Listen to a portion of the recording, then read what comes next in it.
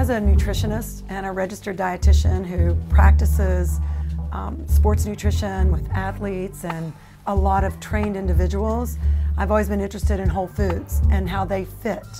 We thought that it would be worthwhile to evaluate whether or not chocolate milk could actually double as not only a good food source for calcium, protein, and nutrition in the diet, but also for recovery nutrition for our endurance athletes.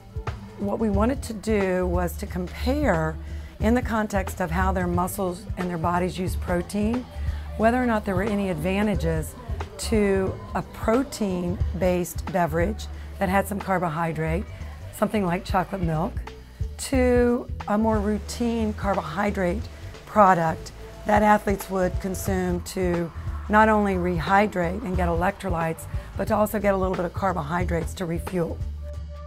So one thing that is important to point out is that we used a whole food source of nutrition.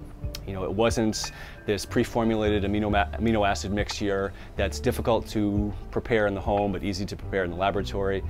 Anyone can go to the store, grab a bottle of chocolate milk, bring it home, and just drink it. And that's really all we did. The overall protocol that this study involved had the athletes come in a couple of different times and consume either a carbohydrate drink or chocolate milk after an endurance bout. Following that, we actually had the athletes spend some time where we collected breath, blood, and muscle tissue to evaluate how the body was using protein, how the muscle was using protein.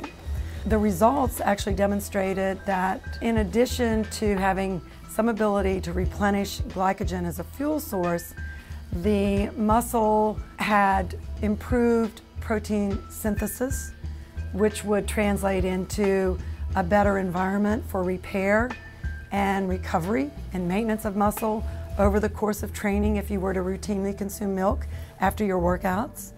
Also, some of the signals that help regulate synthesis and breakdown were enhanced such that the environment in the muscle would indicate better protein synthesis, less protein breakdown. And when you look at the difference between the two, when you have greater synthesis and less breakdown, you have an overall anabolic state. And that's what we look for in athletes. We're looking for an anabolic condition, something that's going to enhance their ability to maintain, repair, or build muscle over the course of time. And so chocolate milk ended up fitting the bill. If you look at the nutritional breakdown of chocolate milk, it's hydrating, it's water-based, it's got carbohydrate, natural carbohydrate, and added carbohydrate with the chocolate added to it. It's a great source of high-quality protein, and those are three really important things that you absolutely need when you recover from endurance exercise.